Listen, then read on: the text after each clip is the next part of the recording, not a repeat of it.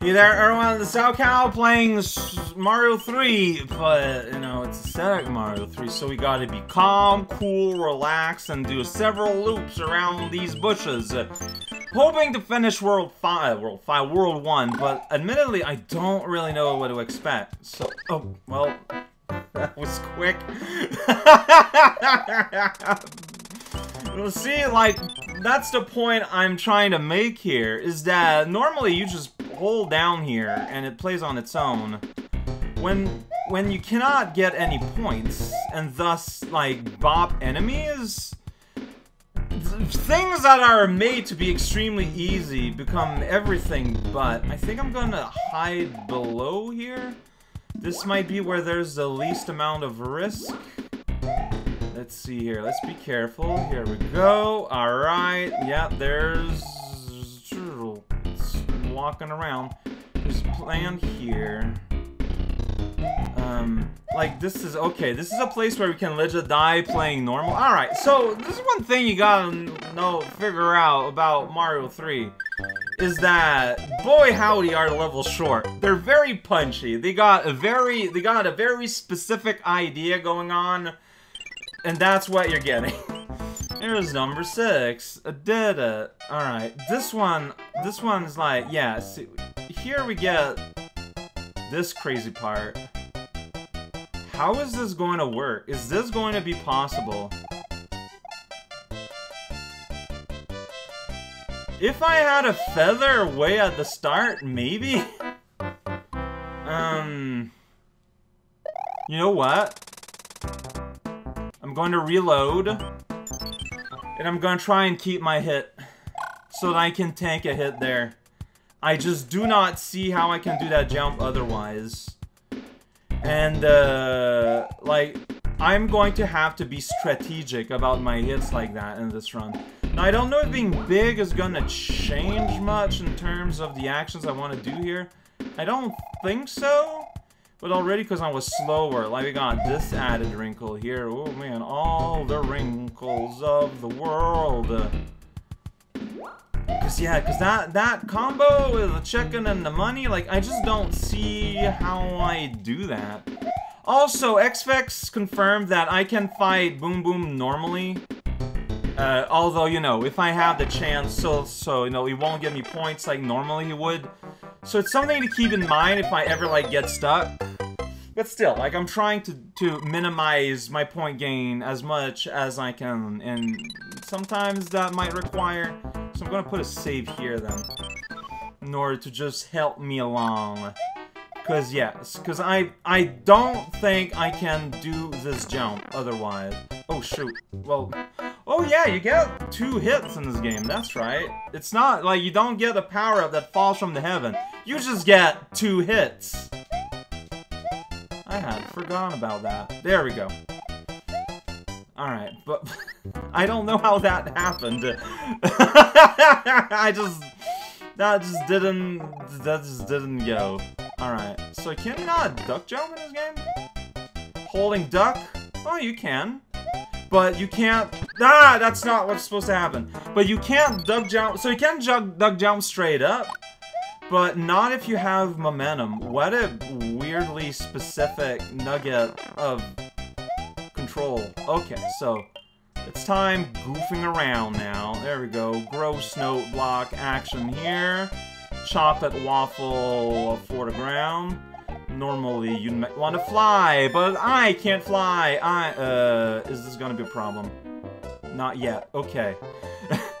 Alright, I can just go here. That's fine. Hey, wooden planks chilling up here in the air, moving side to side. Come on, let's go. There's a turtle. I need him to leave the screen. See you later, turtle! Hey, I got all 3 symbols. That means I get the special camel award. And that's like 50 lives, but the game isn't coded to be able to do that. Alright. So this is what is gonna happen. Now, I was told that they were coded so that you can get points. But I feel like it's only right to try and do this honestly. And hope that the post-World Shuffle makes them eventually go beyond World 6. This is something that can totally happen. We're gonna see it happen. It's gonna be a good time. There are points where this might not be possible going forward, but, like, cause level 5 myself at this guy, might as well take the time here to pick a box, and its content will help me on its way. Fireball. That's fun.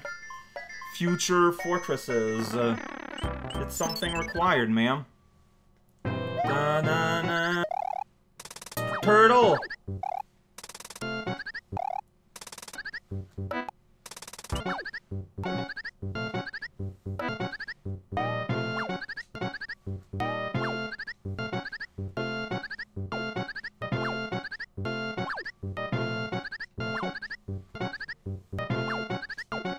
I'm starting to wonder.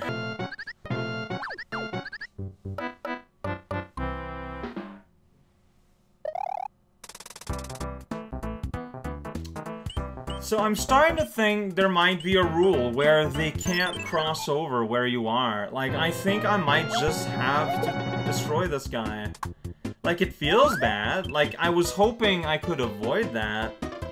But there's just no way. Well, I'm still gonna try and minimize my guy death going forward. But yeah, like, he just would never cross over down. And I don't know if that's hard code. Oh, that's a Cobra instead of the much more memorable dog from Nintendo Mario 3.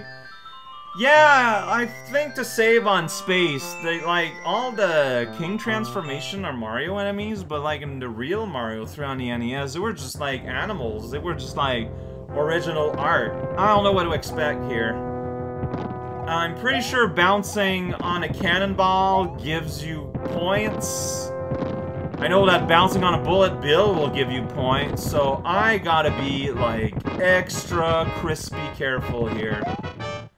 But, I mean, everything is always the same. You don't have to worry. That silly contraption up there, it's just a silly contraption. Don't be afraid.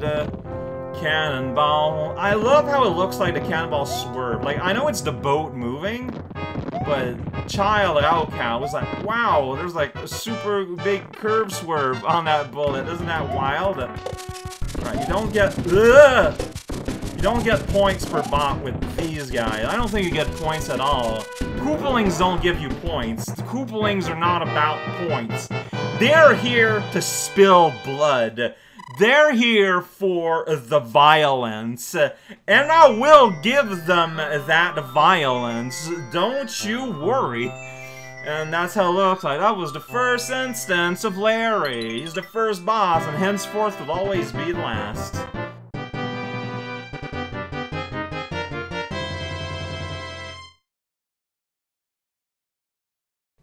That's Luigi. Oh my gosh, look at that. It's the princess. If you see any ghosts, be careful. Alright, I see. We'll give chase if you turn away. No, yeah, okay. Yeah, that makes sense. The wing is not a wing, but a jewel. I don't know what that means. This might be a short video, but again, like, maybe I can play up to that for, I don't know. Maybe I shouldn't. I don't know what to expect. I just don't know what to expect.